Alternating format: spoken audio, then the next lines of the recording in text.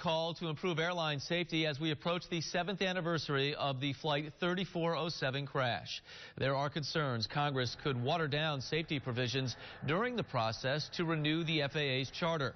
Senators Chuck Schumer and Kirsten Gillibrand, along with Congresswoman Louise Slaughter and others, say they are looking out for any changes to safety regulations. One of the things that I learned from all this that was so stunning to me was NTSB, which does such extraordinary detailed work, can only make suggestions. Nobody has to follow them. And that by itself, as we work on further things, needs to change.